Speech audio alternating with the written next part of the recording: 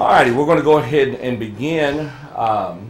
We have some who are watching at home. You may need to refresh this page to get the current copy of today's lesson. If you've been on this page for about 10 minutes, under the link, you would have had last week's lesson, but if you'll refresh the page, you'll be able to download today's lesson. And that's one that we passed out here. Hey there, Dale. Hello, John.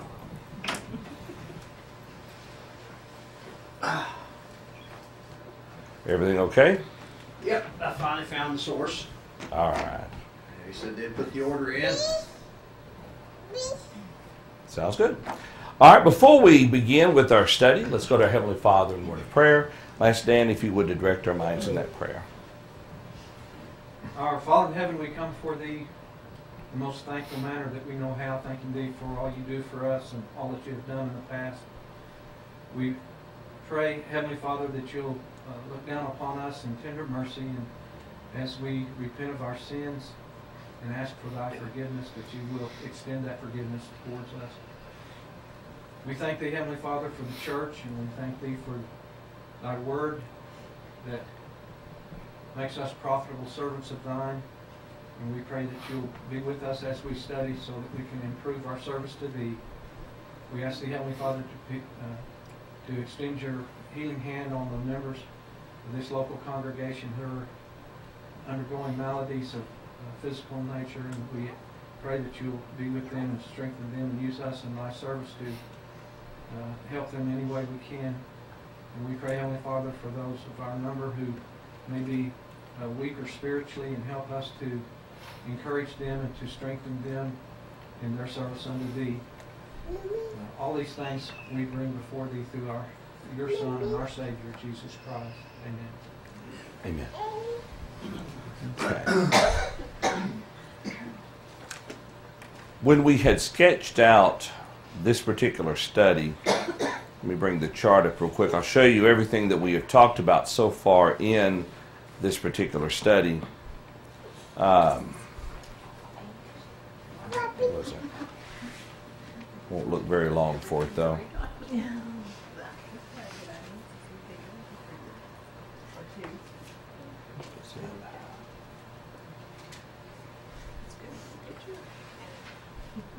Well, I don't have it on my desktop. I thought I did here. Anyway, some of the things that we've talked about in the course of this study are the various aspects. When studying through the Scriptures, we would find the various blessed are statements. And we've looked at a number of blessed are statements. A lot of them, of course, were found in the Sermon on the Mount, but we only spent 2 lessons looking at those blessed are statements. And what we're doing with this as far as the lesson plan I had sketched out, was intended to be the last lesson for this particular study, and we were supposed to have had this lesson before the Christmas break. But due to me being gone out of town unexpectedly and a couple weeks of illness there, it threw us behind a little bit. So I'm not certain as of yet where we will go to next Tuesday. I may look through some of the other blessed are statements that are found in the Scriptures and see if we might be able to extend the study for a couple more weeks. There may be another direction that we can take in this study. If not, I'll see if I can come up with a real simple set of studies that we can do until we run through April and bring this particular time period of study there to an end. But last week, if you'll notice, and they're noticed in our last lesson, we talked about blessed are those who are watchful, if I remember correctly. And blessed are those who are watchful. And what we're talking about in today's lesson is blessed are those who are faithful until the end. Now, with some of these lessons, we've isolated the statements or the verses that contain the blessed are statements and show that they're the foundation for the lesson. What we did with this one is we have incorporated them within the overall concept here in the lesson of blessed are those who are faithful to the end. And you'll recognize these as we go, of course, through our study, the passages that are pulled for this. So, let's go ahead and begin. Notice the very first point. There's a statement that is made in Revelation, made 2 or 3 different times. But let's focus first off in Revelation chapter 1, and let's read there verses 1 through 3 for just a moment. And Dell, if you would, take a moment and read that for us. Revelation 1, verses 1 through 3. The revelation of Jesus Christ, which God gave him to show his servants things which must shortly take place. And he sent and signified it by his angel to his servant John, who bore witness to the word of God and to the testimony of Jesus Christ to all things that he saw. Blessed is he who reads and those who hear the words of this prophecy and keep those things which are written in it, for the time is near. All right, thank you. Now, you'll notice here for just a moment the statement, initially in this verse, blessed is he who reads and those who hear the words of the prophecy, would look like this would kind of belong in one of our earlier lessons and talking about Bible study. And rightfully it would. We may have actually used that verse in that passage or in that particular lesson.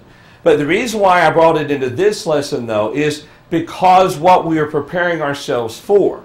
He says, for the time is near. Okay. So we'll say, what's the point of Bible study? Well, so we can obey God. But really, what's the point of Bible study? So we can be prepared. Because the time is near. Turn over to James chapter 5. We'll step out of Revelation for just a moment. And James makes a very similar statement to this. In James chapter 5, verse 8. But instead of telling us to study and so forth, you'll notice here he says something a little bit different. And let's see, Miss Mary, would you mind reading for us James 5, verse 8? You also be patient. Establish your hearts, for the coming of the Lord is at hand. All right, here in this particular verse, he tells us to be what? Patient. To be patient, okay? You also be patient. Establish your hearts, for the coming of the Lord is at hand.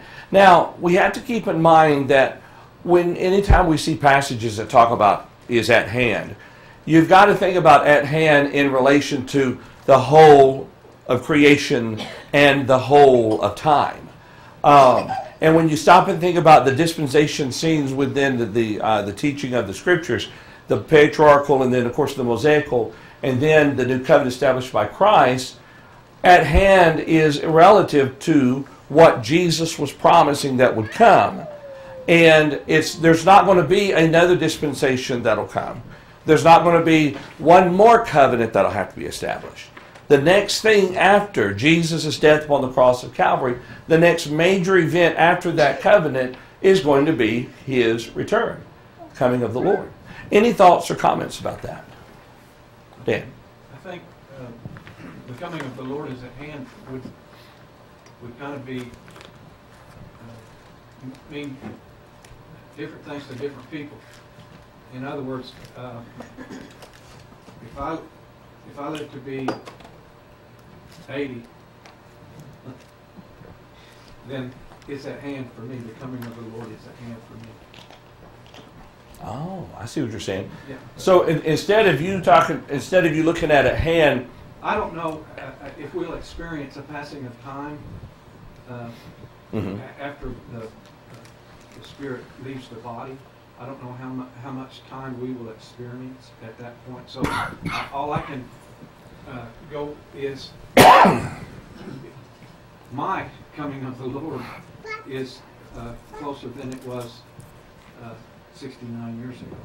well, and I think Paul makes a similar point that the day of salvation, the point is we're closer now to it than we were at the beginning. And the kind of the thought there that Dan's pointed out is we would think, here's the cross, and we've gone 2,000 years, very roughly, and it may be another 2,000 years, and then finally you've got the return of the Lord.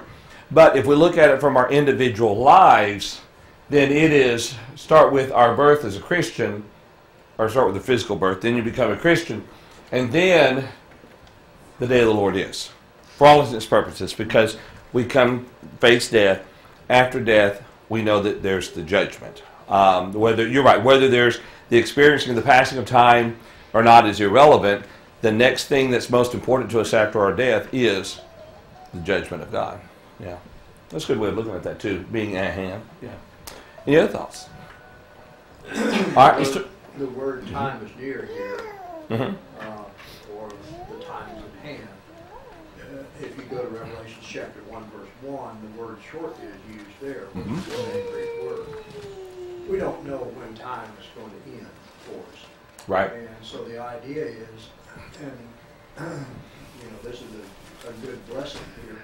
Blessed is he who reads and those who hear the words. The word hear obviously means not only read, but comprehend and retain it. Right. For the time is near. That's a good point. And another point that goes along with that strengthens that line of thinking is establish your heart.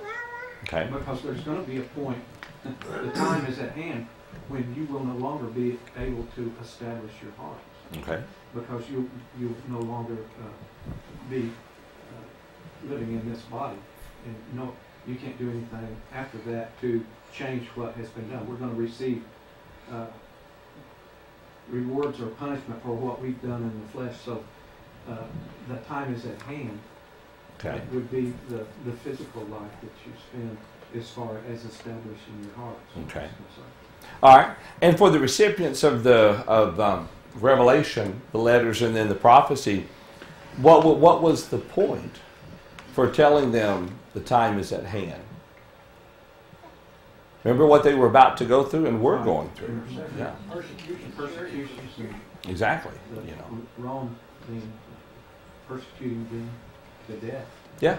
So I mean, this, for us, we have comfort in knowing that the day of the Lord is going to come. But imagine someone undergoing extreme persecution and thinking, is it worth it? And he said, yes, because the day of the Lord is at hand. I mean, as he says there, the things that are soon to take place. And turn with me over to the next passage in the lesson, Revelation 22. And notice with me there in verse 7. Notice the first three words there. Let's go ahead and look at that. Miss Florence, would you read verse 7 for us? Behold, I am coming quickly. Blessed is he who keeps the words of the prophecy of this book. All right, notice the phrase, the beginning of this. Behold, I am coming quickly. All right, these are things, as Dale pointed out a while ago in verse 1, must shortly come to pass. And then let's go down in the same text there, down to verse 10. And let's see, Miss Pat, would you mind, Pat Cunningham, would you read that for us, please? And he said to me, do not seal the words of the prophecy of this book, for the time is at hand. Okay. It's not Cunningham. No, but it's close enough. Oh. It used to be. Used to. Sorry. As soon as I said that, no. Now notice here, do not seal the words of the prophecy of this book, for the time is at hand. Okay? The time when these things are about to take place, about to come to pass. And then the last one is verse 12. Jump down a couple of verses there to that. And Hannah, if you would read that, please. And behold, I am coming quickly, and my reward is with me to give to everyone according to his work. Okay, again the phrase, he says, behold, I am coming quickly, and my reward is with me to give everyone according to his work. All right, so any thoughts or comments about the time being near? Okay, one more, and then I'll be quiet. I'll try to. We were in 2 Peter chapter 3 a while ago. Mm-hmm. And in 2 Peter chapter 3, verse 9, it says, the Lord is not slack concerning his promise, but is long suffering. That's right. They were questioning, where is this coming? Why isn't it taking place? Where is it? They were getting impatient for the coming of Christ. Mm-hmm. And he told them, the Lord is not slack concerning his promise, but he's being long suffering to us, not wishing that any should perish. So it's going to happen, and it's coming. And then we find here that it is at hand. So. Okay. All right, that's a good point. Miss Mary? It says that if we live to be 100 years, your life is still a vapor. Yeah. And one day is like 1,000 years, 1,000 years like a day to God. Mm-hmm. So he doesn't count time to us. 100 years is a long time. But it's still just a vapor in the overall picture. Okay. Comes and it's gone. Yeah. All right. Any other thoughts or comments? All right. So, and follow along there with the lesson, the thought here. We know the time is near, and we're talking about being prepared. So we ask the question, how are we to prepare? Now, there are a lot of things that we could talk about, okay? But we're going to pull 4 very specific things that may be seen as a generalized statement, but yet demands a lot of specificness, if you would, if that's the word, specificness, I guess, within our lives as Christians as we strive to live faithfully. So, let's look first off at Hebrews chapter 3. We're going to read the first 6 verses there. We've got to hold fast until the end. And I have the question here, how are we to prepare? Maybe that's really not the right question. How are we to remain prepared? That might be a better way of asking the question. But let's go ahead and take a minute and read that. And Rod, if you would, we'll break this up a little bit and read for us the first 3 verses, please. Therefore, holy brethren, partakers of the heavenly calling, consider the apostle and the high priest of our confession, Christ Jesus, who is faithful to him who appointed him, as Moses also was faithful in all his house. For this one has been counted worthy of more glory than Moses, inasmuch as he who built the house has more honor than the house. All right, and then John, would you mind taking us 4 till 6? For every house is built by someone, but he who built all things is God. And Moses indeed faithful in all his house as a servant, for a testimony of those things which would be spoken afterward. But Christ as a son over his own house, whose house we are if we hold fast the confidence and the rejoicing of the hope firm to the end. All right, thank you. Now, let's back up there for just a moment. As you can tell, obviously, the key verse is going to be verse 6 there. But there is some background to this in this context I think is very important to the understanding of that. All right, notice there he calls us holy brethren, partakers of this heavenly calling, and he tells us to consider the apostle high priest of our confession, Jesus Christ, his faithfulness to God. Okay. Who was faithful to him who appointed him. He uses Moses as an example of one who is faithful in all his house. Then he says, for this one has been counted worthy of more glory. That is Jesus. Counted more worthy than Moses. All right, he who built the house has more honor than the house. Every house is built by someone. He who built all things is, of course, God. Again, Moses was faithful in all his house as a servant, but Christ as a son over his own house. Now here's the point. Look at verse 6 there. He says there quite clearly, whose house we are, if we hold fast the confidence and the rejoicing of hope firm to the end. This is the point. Whose house we are. Okay? When we stop and we think about this for just a moment, we recognize that we are looking ahead and being prepared for the end. But in order to be prepared for the end, we have to be a part of his house. And we can only remain a part of the house if we hold fast to confidence. It's interesting, he makes a comparison between Jesus and Moses. He refers to Moses as being a what of the house? Yeah, servant of the house. But he refers to Jesus as the son of the house, whose house we are if we hold fast to confidence.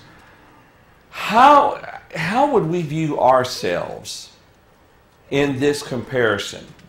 You know, Moses was over the house there, and that's kind of an allusion, if you would, to the Mosaical covenant, the leader of God's people and everything.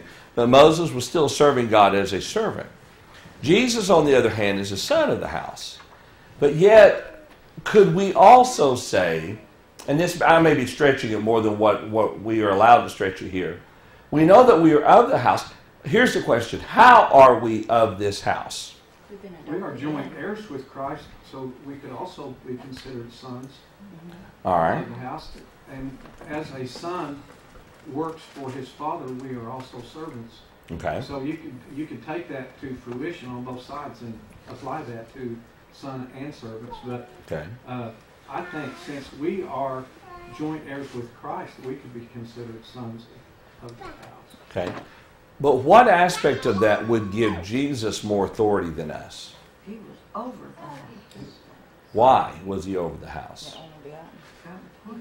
Firstborn. He owns it. Okay. He paid for it. He's firstborn. Okay. Yeah. Firstborn of all creation, in effect. Okay. And you're right, that was the easy answer. God appointed it. That's what the Hebrew writer tells us. That's exactly right. But from the standpoint, since we are the children of God and we're joint heirs with Christ, Romans 8 talks about that, then how would we come into play? Well, Christ is the firstborn. He's over the house. We are his fellow brethren only by the spirit of adoption. And only by that spirit of adoption, the grace and mercy of God. And so it's kind of a dual role we play. Our attitude, according to what Jesus said, is to be the attitude of servants. After we've done all that we've been commanded to do, we still declare ourselves unprofitable servants. So we're servants of God. But yet we're also children of God. Romans chapter 8. And so it's kind of a dual role there. But what brought this to mind was the phrase that Jesus was a son, Moses was a servant, and if we are the children of God, where would we fit? Well, we're of the house, but we're not the firstborn. Jesus is. And we are brought in by the adoption. And we have the attitude of thankful servants, but yet faithful children. And what's interesting is, since when you adopt a child, I remember that being one of the points that the judge brought out when we adopted Micah. He has this same rights, privileges, access to everything that the ones that we gave birth to do, and we had to agree to that in order for the adoption to be finalized. Which, to me, that's the same way. We're adopted, but we have access to heaven just like the firstborn did. We have access to God as our Father, just like the firstborn does. And so we need to be thankful for that and see it as a blessing and not take it for granted. That's right. Of course, if you were to ask Hannah, Rebecca, and Sarah, they probably would view Micah as having more privileges than them when we first got them. Yeah, he got his own room. Here we go. I couldn't remember an example. That was it right there. All three girls were together, and Micah had his own. Any other thoughts or comments on that? All right, let's look at the next thing. So we know that we're to hold fast our confidence and the rejoicing of the hope firm to the end. But let's also consider the fact that we are to be faithful until death. Now, oftentimes we think of Revelation 2, verse 10. We'll look at that in a moment. But go ahead and turn to 2 Timothy chapter 4. And look at the Apostle Paul's statement here. In 2 Timothy chapter 4, we'll read verses 6 through 8. And Sister Sheridan, you have to forgive me. Your first name has just left my brain. Is it Sheridan? Vincent. Where is that? Are you sure your last name's not? You're looking at me. I am. Marsha. John, I apologize. Marsha. I've had your last name as Sheridan, but I know you're right. It's Vincent. You're right. Y'all know his last name. You can go ahead and leave that on your Marsha. Okay. An old one, isn't that? Yes. Not you, but the You're just digging yourself a hole. Well, let's read that if you would, please, and get me out of trouble. If you would read verses 6 through 8 for us, Miss Marsha. For I am already being poured out as a drink offering, and the time of my departure is at hand. I have fought the good fight. I have finished the race. I have kept the faith. Finally, there is laid up for me the crown of righteousness, which the Lord, the righteous judge, will give to me on that day, and not to me only, but also to all who have loved his appearing. Okay, thank you. Now, just real quick here, notice this. Paul talks about he's giving his life effectively in service to God. And he talks about he has fought the fight, he's finished the race, he's kept the faith. Now, he's reached the end of his life for all intents and purposes. All right? He's not yet dead, but he knows that he's reaching the end of his life. And so he observes, there's laid up for me the crown of righteousness. So we see here a faithfulness until death. And Paul recognizes that on the other side, there is this crown of righteousness that will be given to him by the righteous judge, the Lord. But he says, not to me only, but also to all who what? Yeah, all who have loved his appearing. Now, with that in mind, turn back to Revelation 2, verse 10. And notice here in Revelation 2, verse 10, in talking to the church there in Smyrna. And let's see. Miss Karen, would you read that for us, please? Do not fear any of those things which you are about to suffer. Indeed, the devil is about to throw some of you into prison, that you may be tested, and you will have tribulation 10 days. Be faithful until death, and I will give you the crown of life. All right, thank you. This verse is a lot like Joshua chapter 24, verse 15. Because the key point of that verse we always remember is that as for me and my house, we'll serve the Lord. But there's so much preceding that. Same with Revelation 2, verse 10. Oftentimes we'll quote the last statement, be faithful until death, and I'll give you a crown of life. But here within this, we see the promise to the saints there in Smyrna. He's telling them, don't fear the things that you're about to suffer. Don't fear. Don't give in to the fear. Don't allow it to influence you away from serving God. Some of you are going to be thrown into prison. Some of you are going to be tested, and you'll have tribulation 10 days.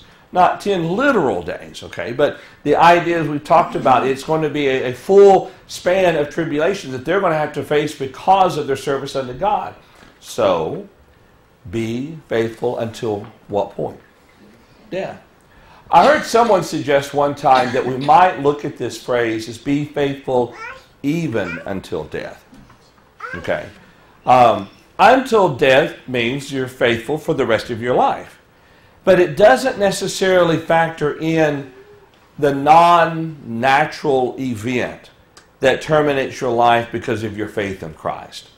You know, it's one thing to understand, yeah, we all must die at some point. That's the natural course of life. But to face the time when there's a sword against your throat, like these Christians very well may have faced and would have faced, it's at that point that this statement becomes even more true. Be faithful until death, or even until death, and I'll give you a crown of life. Yes, John? Be faithful even if it kills you. I like that. Yeah. That's the point. Be faithful even if it kills you. And yeah. Either one of them, one doesn't disqualify the other. No, that's right. But both ways of looking at it ends up with the same result. But if you say be faithful, even if you're going to get killed for being faithful, yeah. You know, it gives it a little bit more meaning to these people. But either way, you're going to be faithful unto death, whether it's at the sword of God's enemy or falling in a crevasse or something. It has nothing to do with you. Falling into a what? Crevasse. I just had to come up with something real quick. Okay. He just learned that word yesterday. No.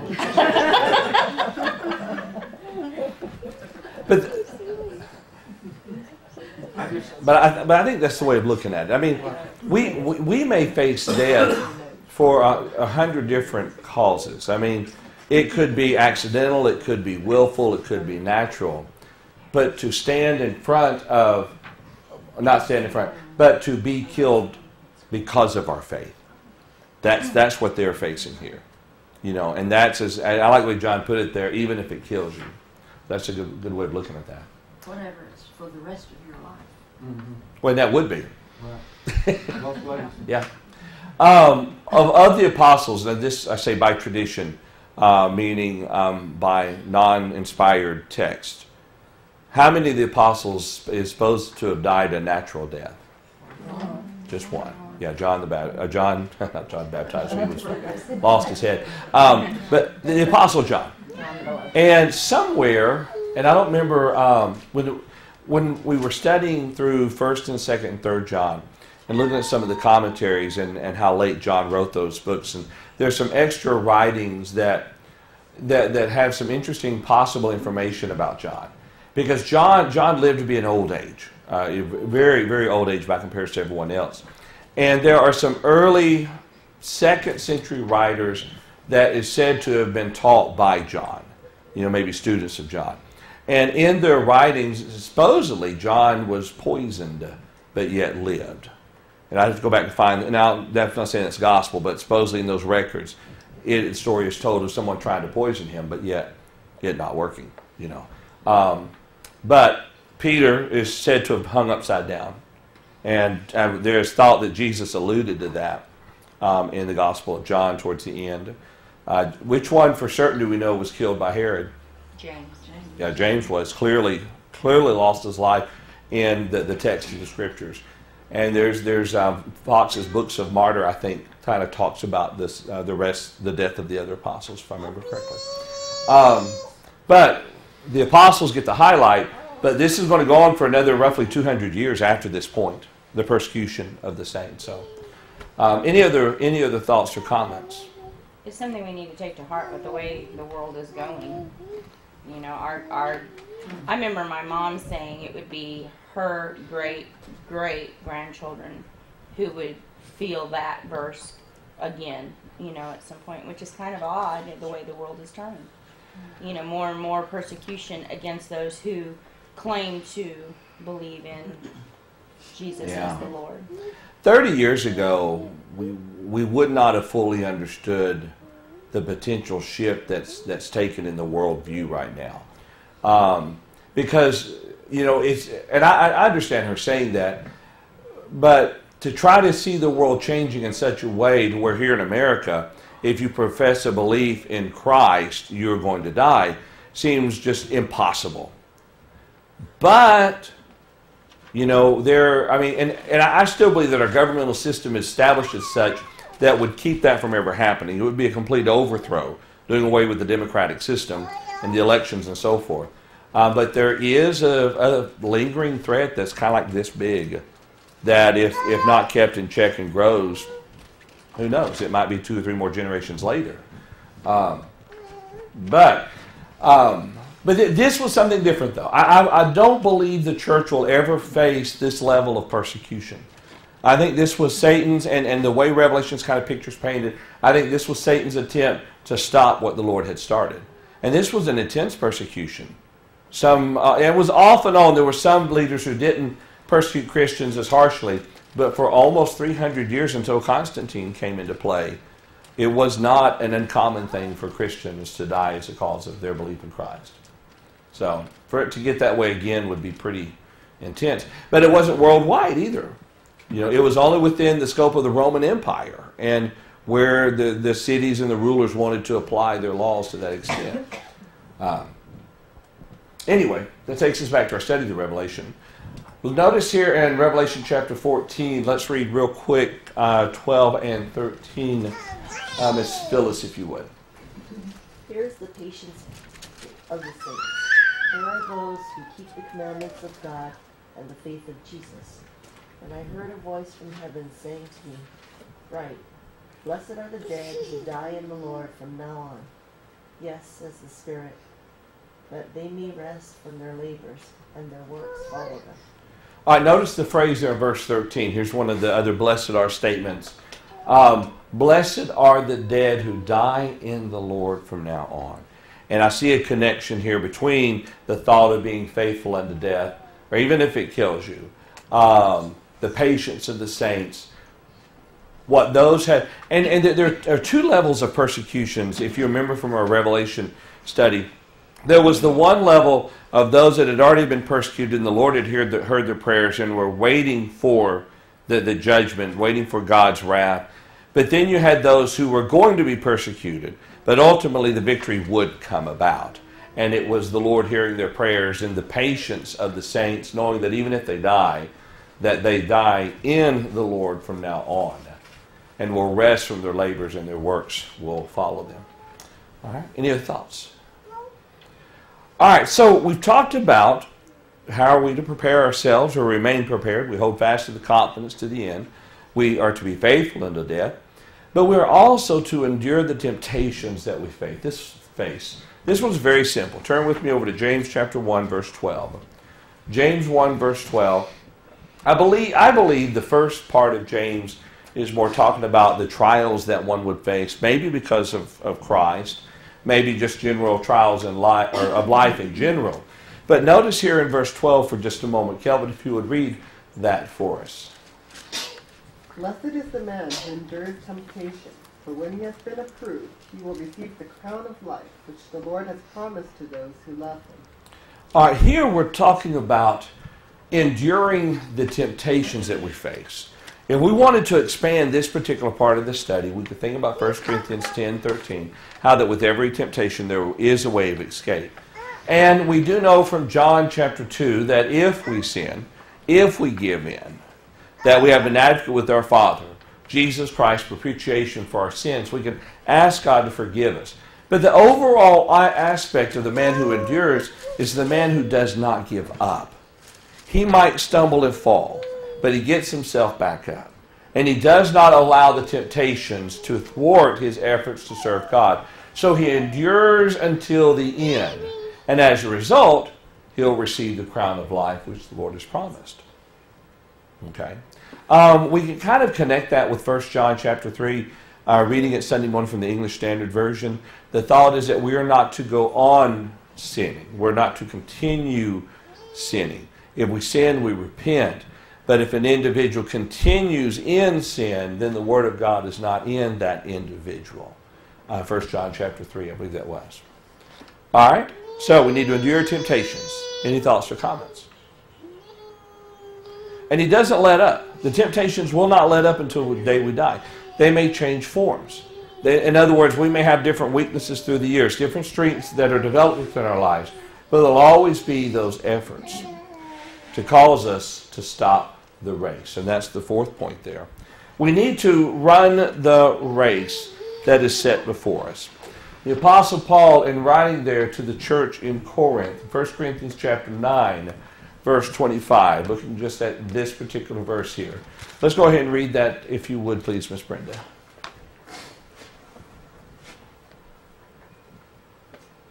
Everyone who competes in the games exercises self-control in all things. Then they do it to receive a perishable wreath, but we an imperishable.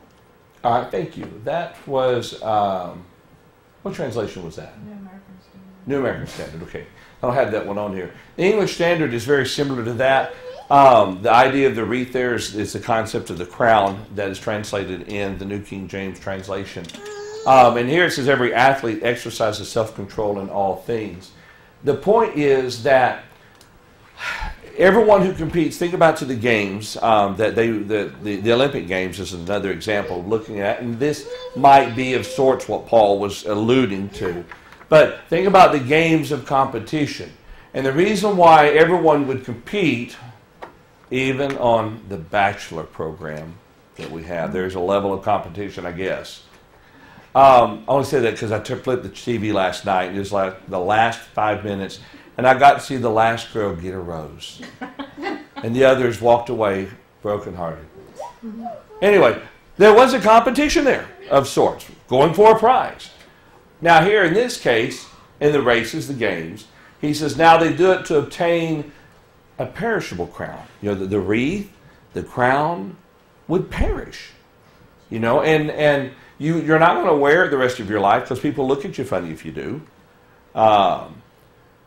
But we are striving for an imperishable crown. And an imperishable crown. You might make the connection with lay up for ourselves treasures in heaven. Jesus taught in the Sermon on the Mount, where moth and rust do not destroy and thieves do not break in and steal. But this is, the point here is though, is we have to complete the race. We can't allow ourselves to give up. He continues in the text there, and he makes the statement there. He says, I run thus, not with uncertainty. He says, I fight, not as one who beats the air. But instead he disciplines his body, Paul does, lest when he'd preach to others, he would become disqualified or a castaway. And so that's why we don't give up in the race as well. All right, any thoughts or comments? He said also in Timothy, I have finished the course. That's right. I didn't give up. I finished it. And that's a good point. He was only talking about his impending death. He wasn't saying, I don't have to do anything else now, you know. But as far as he was concerned, he had lived his life the way the Lord had told him to. That's right. You go back to verse 25 that you were looking at there. Yes. There's a lot more in that verse than what we sometimes think about when he says everyone who competes for the prize is temperate in all things. Mm-hmm. Think about whether you're talking about football, basketball, which we saw last night, and we know that Kevin Durant couldn't play last night because of a sprained toe. That was a better example than the Bachelor show, wasn't it? Gold medal in the The Olympics. point is that these athletes go through a lot of pain, Okay. a lot of workouts and everything to condition themselves for something that is very temporary. Okay. These athletes are only going to be able to compete for anywhere from 5 to maybe 15 years if they're lucky. And what he's talking about here is that we go through this same kind of pain and everything, facing the tribulations that we face and everything. But our purpose is for a crown that is imperishable. That's a good point. There's no guarantee that it's an easy race, because it's not. And it's not a short race because it's long. But we put forth the same, more effort than what you were talking about as far as what the athletes would put forward. Think about what we would put forward. It's a good illustration. That's a good point, Dale. A very good point. Any other thoughts or comments? Ms. Pat? The word beating the air, that would be a good example of it being futile. Right. You don't get anything for that. You're just hitting it something that's not worth what you really think it is. Yeah. But with God, you're not beating the air. You are working toward the goal. Well, that's right. The English Standard Version renders it, so I do not run aimlessly. I do not box as one beating the air. In other words, when a boxer is practicing, he may be beating certain things, but he's not fighting a what? An opponent, unless he's sparring. Okay. And so, Paul's saying, it's not like what you were saying. It's not a wasted effort. It's not an empty effort. He's not fighting as if there's no enemy there. He's putting forth the full effort. His run is not an aimless run. It is a determined run.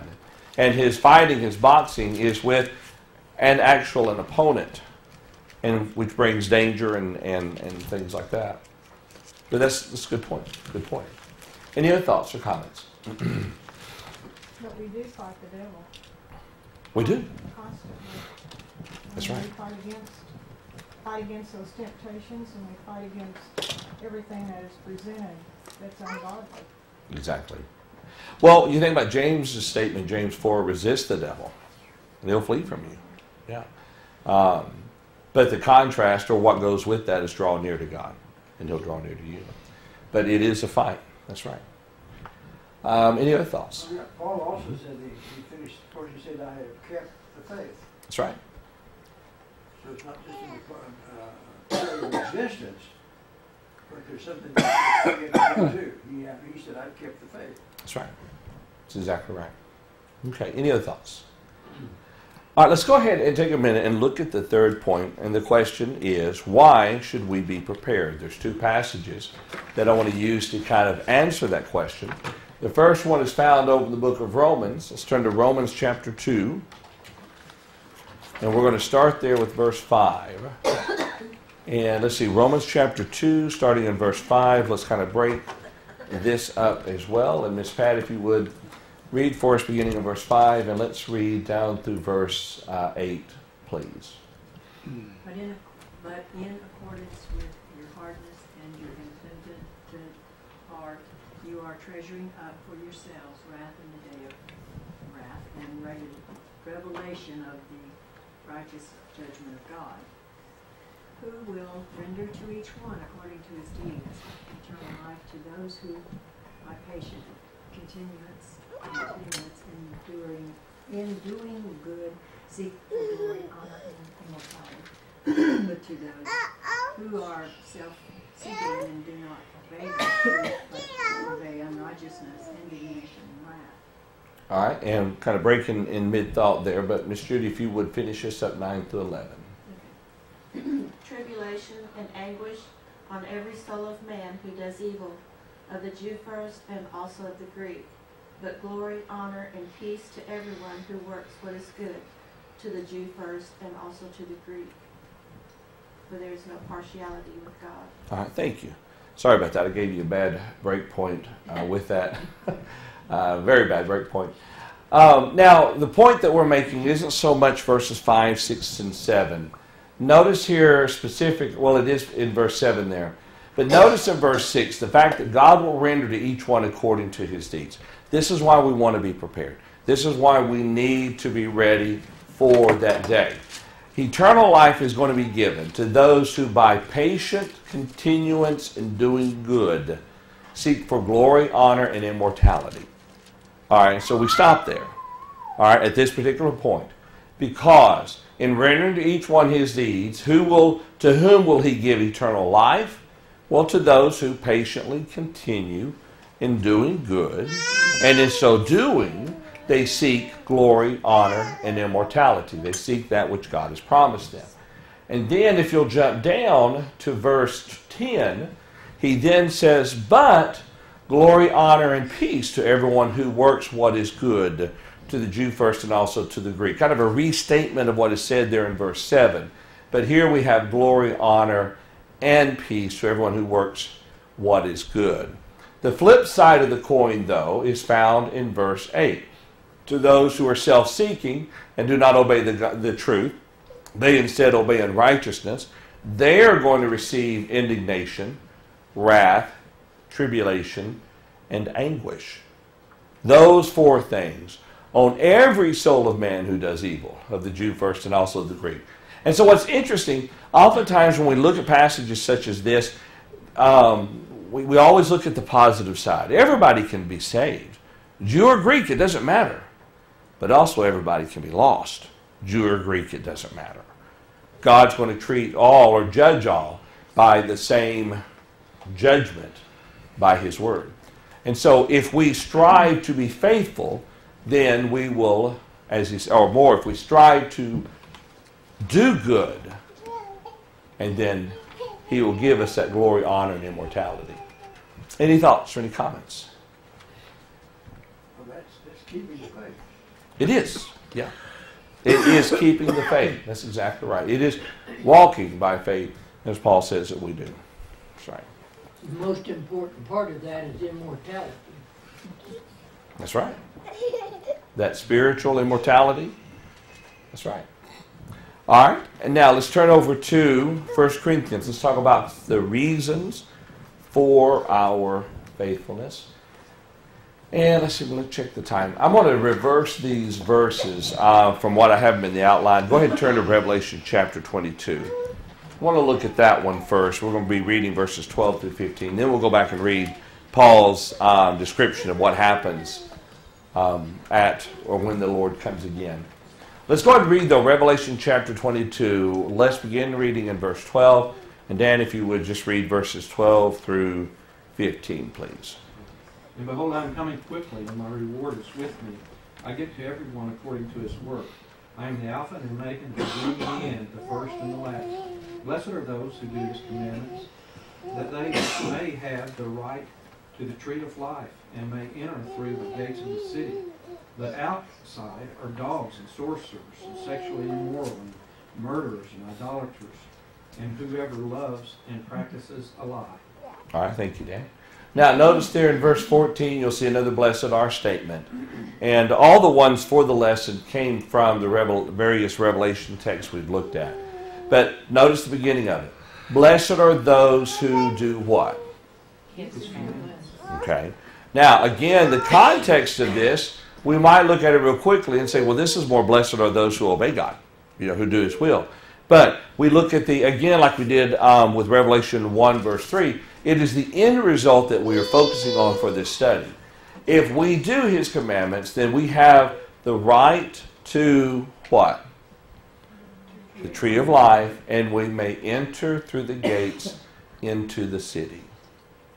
And so it is a beautiful thing to see and to try to wrap our brain around that awaits for us at the end.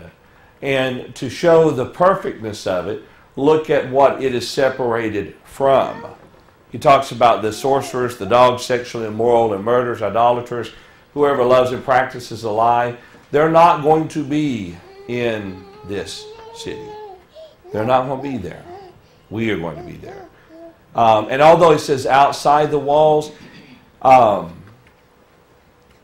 it's not where you can walk over and look over in an imminent danger. They are no danger. They are not there with us in that city. Any other thoughts or comments on this? All right, let's turn real quick now then to 1 Corinthians chapter 15. And let's go to verse 50. Let's see. It's going to be a long way to scroll. Let me retype that.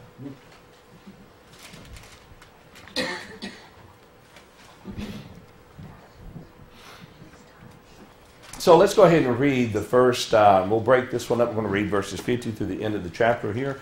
And Dell, if you would, begin there in verse 50, and let's read down through verse 53, please. Did you say me? Dell, yep. Read 50 where? Through 53, please. Now this I say, brethren, that flesh and blood cannot inherit the kingdom of God, nor does corruption inherit incorruption. Behold, I tell you a mystery. We shall not all sleep, but we shall all be changed. In a moment, in the twinkling of an eye, at the last trumpet, for the trumpet will sound, and the dead will be raised incorruptible, and we shall all be changed. For this corruptible must put on incorruption, and this mortal must put on immortality. Okay, and I'll finish it up. So when this corruptible is put on incorruption, and this mortal is put on immortality, then shall be brought to pass a saying that is written, Death is swallowed up in victory. O death, where is your sting? O Hades, where is your victory? The sting of death is sin, and the strength of sin is the law, but thanks be to God who gives us the victory through our Lord Jesus Christ. Therefore, my beloved brethren, be steadfast and immovable, always abounding in the work of the Lord, knowing that your labor is not in vain in the Lord. The reason for our faithfulness is quite simply stated here. Because of our faithfulness unto God, the statement has come to pass that says death is swallowed up in victory.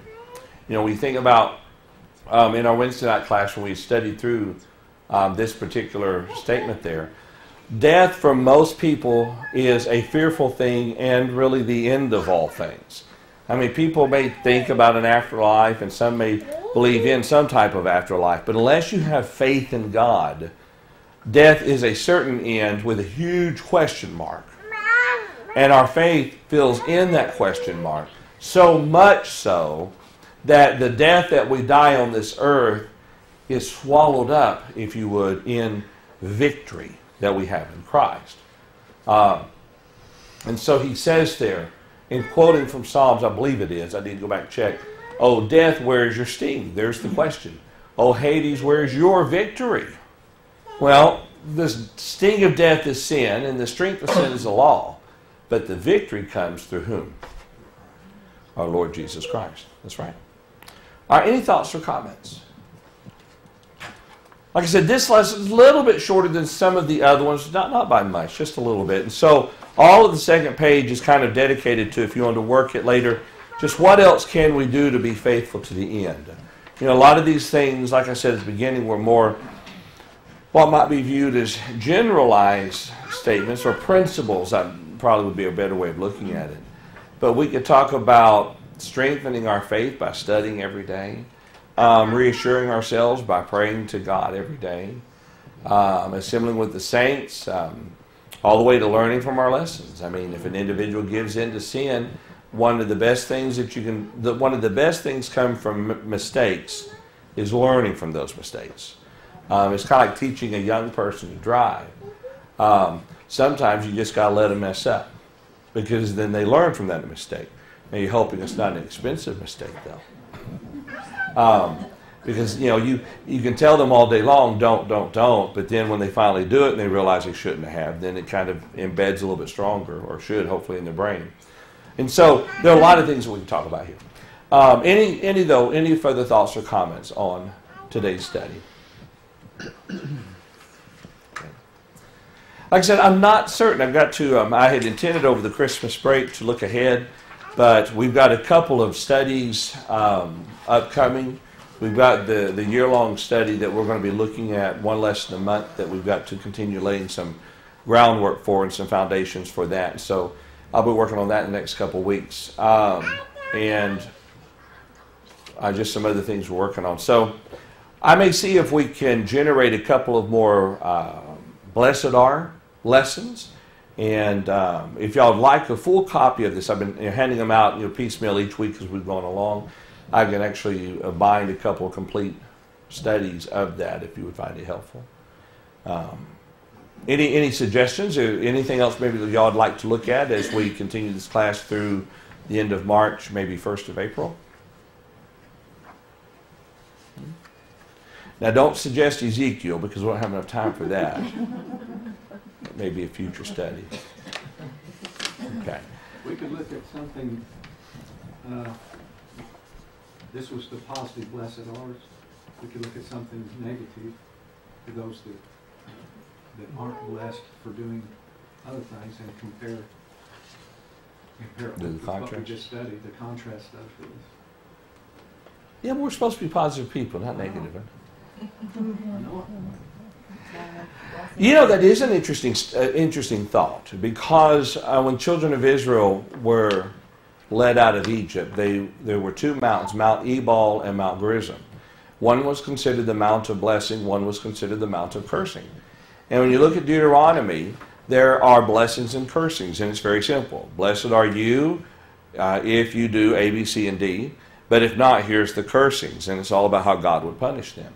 And the mountains were kind of used as proclamation of the blessings or cursings, depending on the situation. And so there is kind of a similar type statement here. We've looked at blessed are if we do this, this, and this, and that. But then you're talking about a series of lessons where you look at cursed are, if we're to follow in kind of the vein, and there's credence for that. You can bring out these scriptures, the blessed are scriptures, and then find the scripture that is exactly opposite of that. Some scriptures pertaining to what happens if you don't do that. Let me mull that over. I like that idea. That's definitely workable. Yes, Pat? Have we ever studied Joshua, the book of Joshua? That Old New Testament. I just don't remember. No, not in this class. It reveals a lot about Jehovah that is good to know. And they've just come out of the wilderness, and they're beginning to live. Yeah. And I've been reading it, and I thought it was interesting. Well, I've read it before, but I never remember anything. Well, when we started this class, going back when we first moved here, we were looking at that we studied the Beatitudes, working through Paul Arnhart's book on the Beatitudes. But then from there, I thought there was one intermediate study, and I don't remember. That wasn't long after that went in Daniel. And in Daniel, we studied Haggai and Zechariah as the two prophets around the time, and then we went through Ezra and Nehemiah, and then spent 2 years in Revelation. That's why we wanted a simpler study. So this is a long book. So let me think about that, Pat. That would actually, I think, a book study may be good to start in the fall of 2016, where we could potentially take the whole year. And we've had a year off from book studies, so that might be where we will have had a year off from that. So it may be something to think about. Yeah. But Dan, I'm going to work on that idea. I think that may be something very... Anaphtha are? Yeah, anaphtha. Cursed are is easier to say. Okay. All right. Any other thoughts or comments? I appreciate everyone coming out. Let's go ahead and bow our heads for a word of prayer. And Gene, would you mind directing our minds to that prayer? Our gracious Lord, we're grateful to Thee for all the blessings we have from Thee in this life. The ability we have to study Thy Word, to be strengthened by it, be encouraged by our association with other Christians, be strengthened in our lives, that we might reflect Thy Word in all that we do, and through us, the light of the truth, shine in a very, very dark world. I pray, Father, that it be with us as we leave here this morning. Bless us in our lives and might always be faithful to Thee. We pray through Christ, Thy Son, and our Savior. Amen. Amen.